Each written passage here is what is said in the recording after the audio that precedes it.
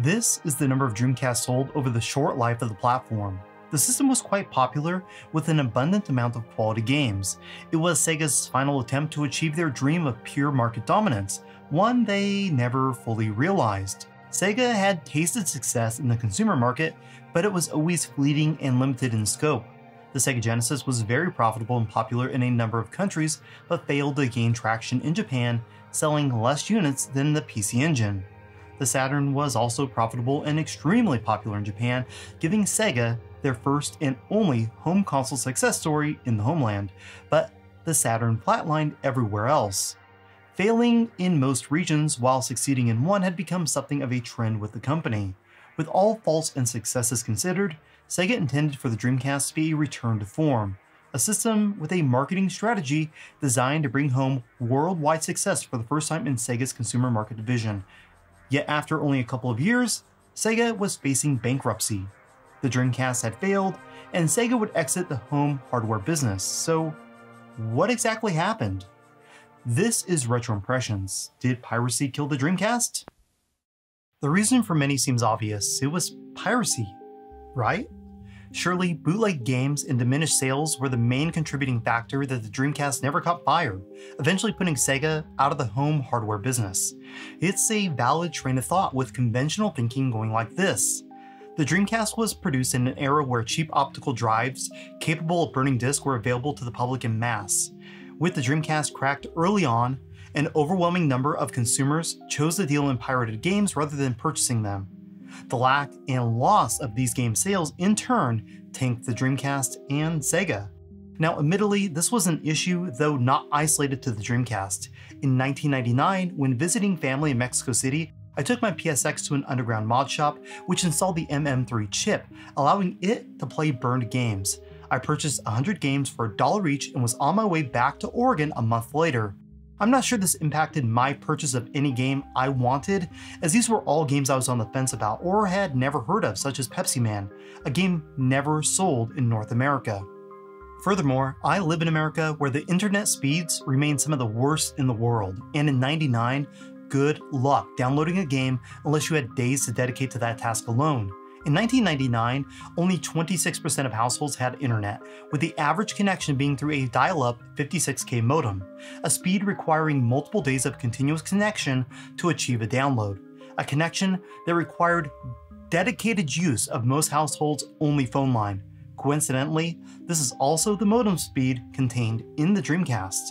If having a slow internet connection wasn't enough, you also needed to understand how FTP worked, and be plugged into an underground community distributing this stuff to access such a resource. Even with apps such as BearShare and LimeWire, there was no guarantee that the file you spent the weekend downloading was indeed the file that you were after. When the Dreamcast released in 1998, Sega experienced its first financial loss since becoming a publicly traded company. Like the Saturn before it, the console was costly to manufacture and was sold at a loss.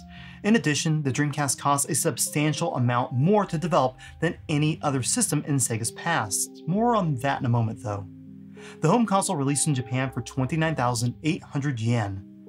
Although we don't know how much the hardware cost to manufacture, we can estimate based on prior Sega systems launched. It was approximately $100 more than its launch price, or $350 US to assemble the components and place them into a retail package. Tracking sales figures of consoles sold against software attach rates is fairly revealing. Hideki Sato, who is president of Sega and designed nearly all their consumer hardware, has stated that Sega needed a 5-game attach rate before a new console started to turn a profit. This of course didn't account for a platform's development, administration, or other operating expenses, only the cost to manufacture and deliver a unit to retail stores. So why did Sega find this to be an acceptable attach rate? I think you'll find it's embedded in market research and trends. If a system could find success and hold out long enough, the cost to manufacture could be reduced down to the point that the hardware itself was profitable even before the consumer purchased their first game. This profit, in turn, could be used to develop the next hardware in line. So game development needed to pay for itself, software sold eventually was the main profit realized for a specific console, and that profit was folded into the next venture. If 5 games was the break-even mark for Sega, how realistic was that? While we rarely have year-by-year breakdowns for most home systems, we do have some solid numbers.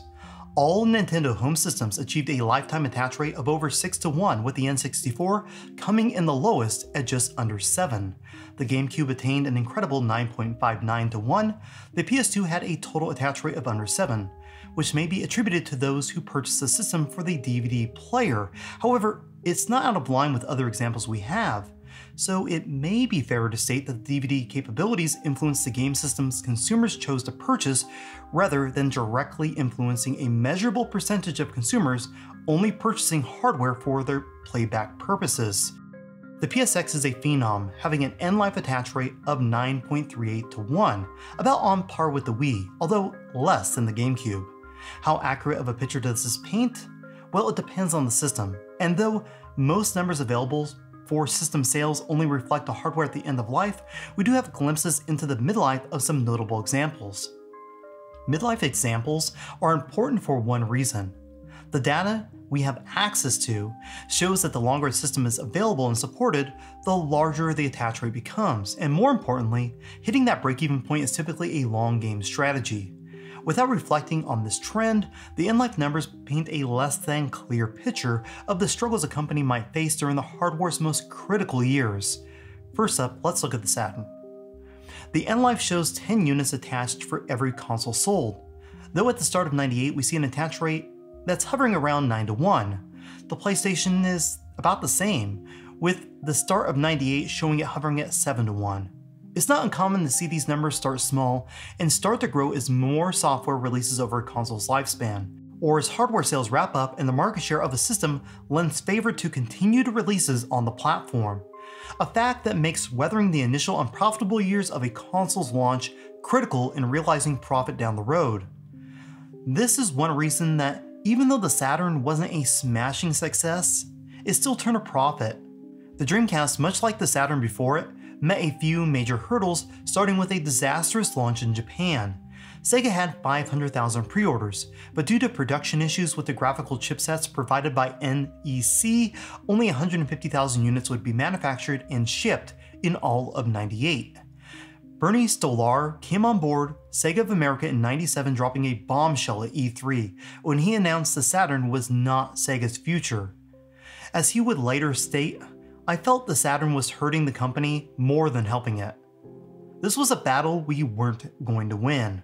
Sega had indeed planned to wind the system down in anticipation of the Dreamcast, but with this one line, retailers considered the system dead in America, leaving Sega without a presence on store shelves for all of '98 and most of '99, wiping away their critical and highly profitable royalty revenue stream.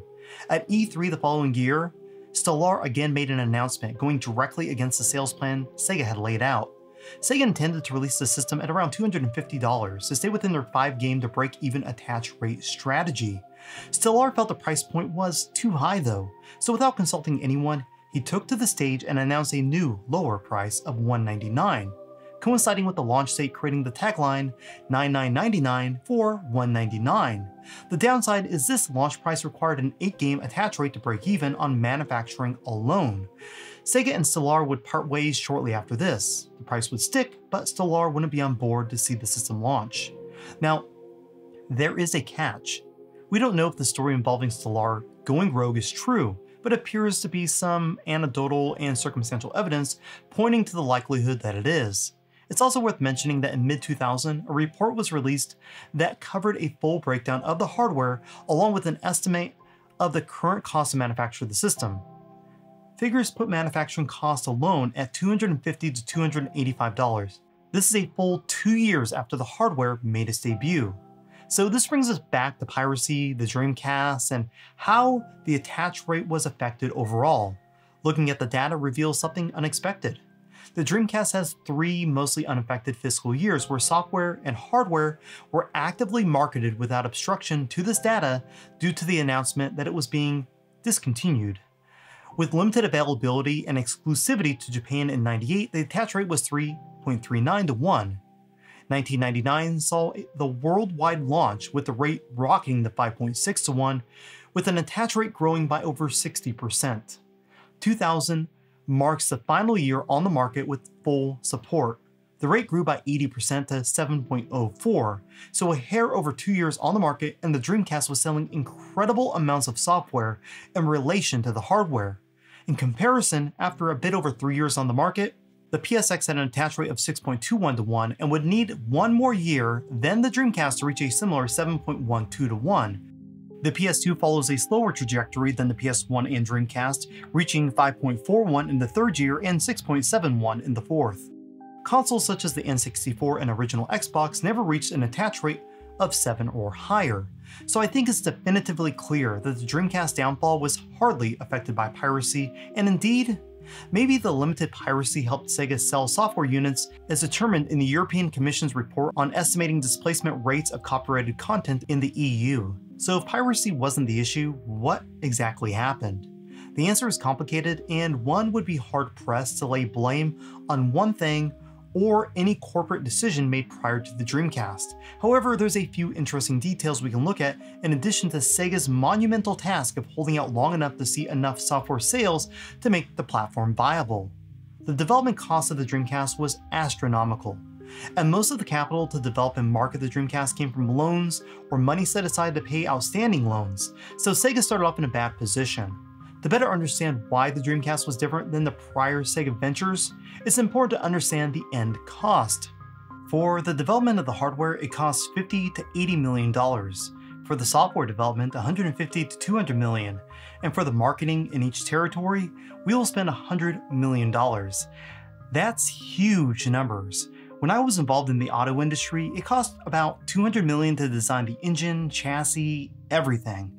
For the tools and dies, it cost $200 million, and to launch a new car it cost $200 million. So that means $600 million, the same to launch this tiny machine. So $600 million to launch the Dreamcast and around $300 million to manufacture and ship the hardware. All this, and Sega was still taking between a $100 and $150 loss on every unit sold depending on the region.